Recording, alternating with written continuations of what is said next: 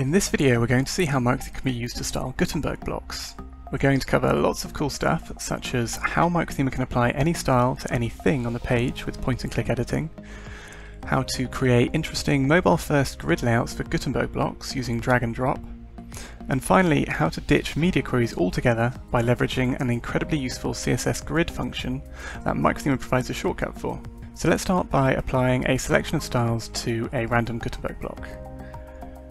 We click the target button to enter targeting mode, and then click on a block followed by the plus icon to create a selector.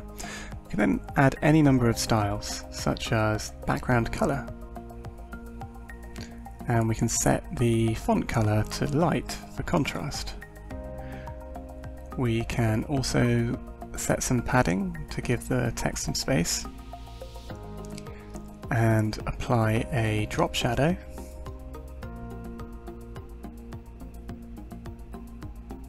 And finally we can set some animation to make the block slide in. Among all of Microtheme's styling options, the set people are getting particularly excited about at the moment is CSS Grid. Microtheme 6 introduces drag and drop controls for CSS Grid, so we can easily create interesting layouts for our Gutenberg blocks that adapt to different screen sizes. To illustrate this, let's create a selector for the element that contains our Gutenberg blocks. With the 2020 theme, this element has the class entry content. It's sometimes useful to inspect the HTML of the page by expanding Microtheme's advanced targeting options. To make our selector specific to the single page we're working on, let's also enable the page ID modifier. Once we've created and optionally named our selector, the next step is to set up our grid by setting the display value to grid. Now all of our content blocks appear in the grid control area. We can easily set the number of rows and columns by simply dragging the grid boundary. And if we want to customize the default position of the items, we can move them around with drag and drop, and even resize them. To adjust the layout for mobile, we simply go to one of Microtheme's mobile tabs and define a new layout. However, that's the desktop first approach to design. Set things up for large screens by default, and then make adjustments for mobile. For this example, I'm going to recommend the mobile first approach, where we set things up for mobile by default and then make adjustments for larger screens. I'm recommending this because it involves less work. If we only introduce columns for larger screens, there is no need to undo the column structure for smaller screens. The mobile first approach involves using min-width media queries as opposed to max-width media queries. We can easily switch to mobile first media queries via Microtheme's Edit Media Queries screen. It's also a good idea to set the preview width of the All Devices tab to something small when adopting the mobile first approach. This just reminds us to apply default styles with small screens in mind. We can then save our new media query setup and see how things look on mobile. As it turns out, the columns we created before are making everything look squashed, so let's clear those styles. We can reset the positioning of individual grid items by dropping them onto the clear icon, or clear everything in one go by clicking the clear icon. Now our content fills the screen nicely.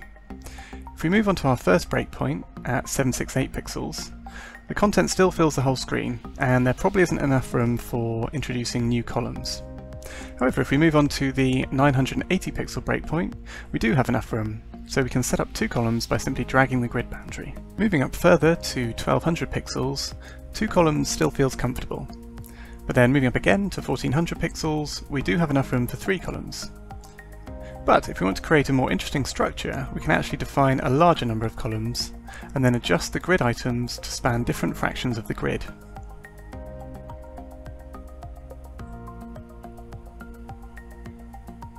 If, on the other hand, we only require a simple grid with a uniform number of columns in each row, there is a great time-saving trick that saves us having to use the responsive tabs at all. So let's clear everything we've done and start over.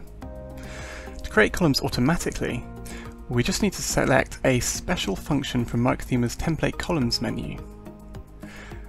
Now, if we slowly increase the size of the site preview, columns get created automatically as soon as there is enough room.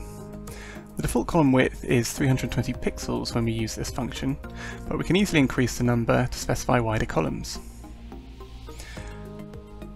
and we can still have the option of adjusting the layout of individual items at various breakpoints if we deem it necessary. So we're nearly done, but before I leave you, I would like to offer some tips for organising your Gutenberg blocks on the back end. We can load the Gutenberg editor without leaving MicroThema by using the Edit option in the WordPress toolbar. Because we've adopted the mobile first approach, we're not making use of Gutenberg's column block. Everything flows in a single column in the order it will appear on mobile. But one layout block that is useful is the group block. I grouped the headings and related text into single blocks using the group block. This meant that the headings and text could be moved around as a single block when we were defining our grid layout in MicroThema. The other adjustment I recommend when working with the 2020 theme is to set the page to full width. That is, if you want to create a multi-column layout like the one we've done. For simple blog posts, the default narrow column layout is quite nice even for large screens. So I hope this brief demo has given you a good flavour of what you can do with MicroThema. I invite you to try the online demo to see how this works for yourself. Simply go to themeover.com and click the live demo button. There you will find general instructions for using MicroThema and a dedicated page for playing with the Gutenberg blocks that you've seen in this video. You will also find a dedicated page for CSS Grid. Scroll down to the bottom to learn exactly how to target the right grid container elements, even if you don't know HTML. If you would like to try MicroTheme on your own site, you can sign up for a free month or pay once with a Pro lifetime deal. If you have any questions at all, please open up a chat conversation or say hi in our friendly support forum.